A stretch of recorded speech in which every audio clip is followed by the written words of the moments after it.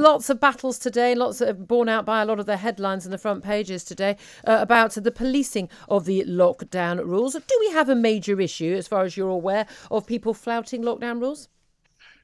We do have a minority of people who are flouting the rules, and that's been the case since the very beginning of the lockdowns back in last year in March and April. It is a minority, but I think it's a somewhat growing minority of people. And of course, what has happened as well is the usual crime that police are dealing with has largely moved back to where it was previously. So police are dealing with business as usual, but they're also having to deal with enforcing the COVID laws as well. And yet we see instances, say in Derbyshire, where two police cars decided to park themselves at the entrance of a beauty spot to try and catch people who were going out for a socially distanced walk. I'm sorry, I'm not entirely convinced police must be that overrun if they're having time to do things like that. Well, Derbyshire must speak for themselves. And of course, the Prime Minister must speak for why he was on a bicycle ride 7 miles away from where he lives. And again, this is the sort of fluidity of the rules that some people in government seem to apply to themselves and not to others. What we have done is taken a proportionate approach in the West Midlands, is where we engage with people, we talk to people, and then only then, if people are ignoring the rules, we will then enforce.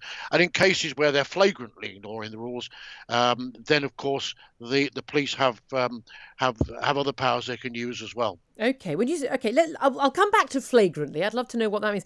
You said the Prime Minister's got questions to answer cycling 7 miles away from Downing Street from his home and workplace.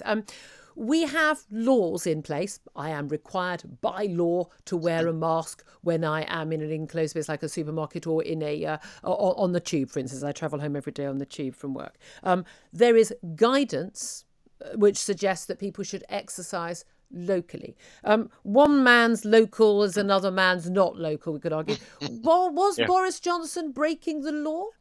Well, I don't know. He must interpret that himself. No, David, it is not written in the legislation that people must exercise locally. It is guidance, and there is no legal definition of what locally would mean in that sense.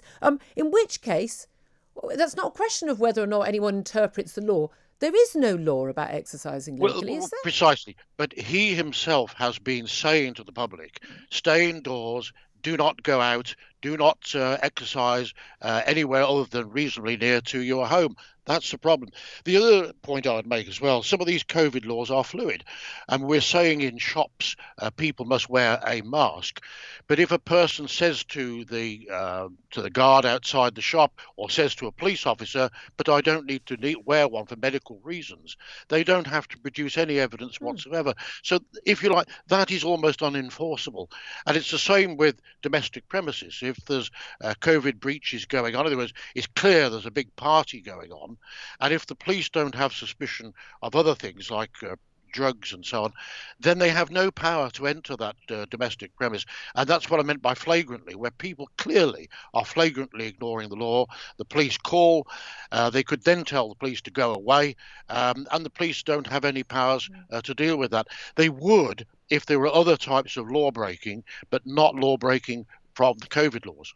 I think there are a lot of people, and I was tweeting about this late last week, who get very irritated with the idea that police are out sort of patrolling, say, a local park or a local beach or the like, and bothering people who might not all be in one household but are walking along perfectly social distance in a nice big breeze, open air.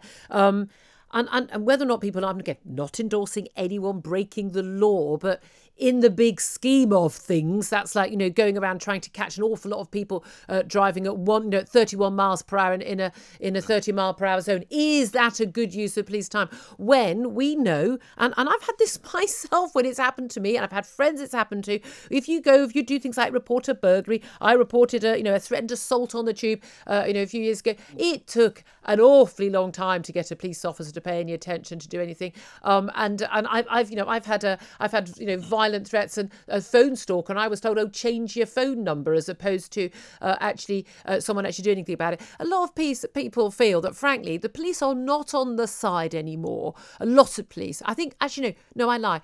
I think they feel ordinary officers are on their side, but that the police chiefs are not on their side in terms of the priorities that they have for policing.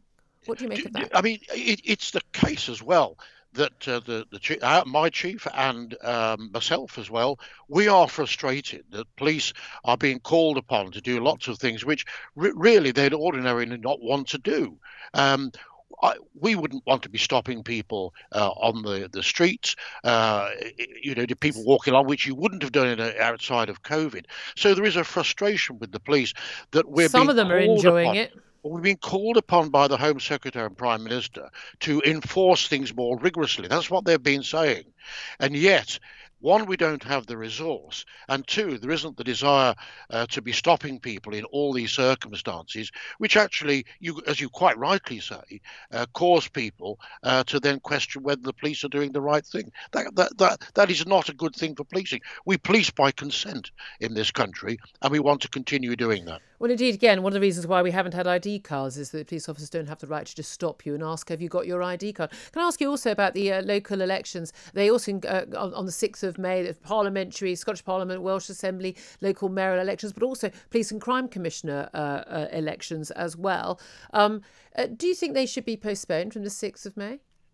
I think what the government should have been doing last year is preparing for an all postal vote election. We were asking them back in August and September, saying, look, prepare for this. They were saying, no, all is going to be well, all is going to be over by then.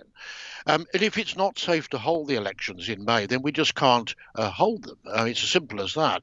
But when are we going to hold them? Now, the Americans are in the same position as us. They've just elected a president. Even countries like Uganda, I think, are going to the polls this week.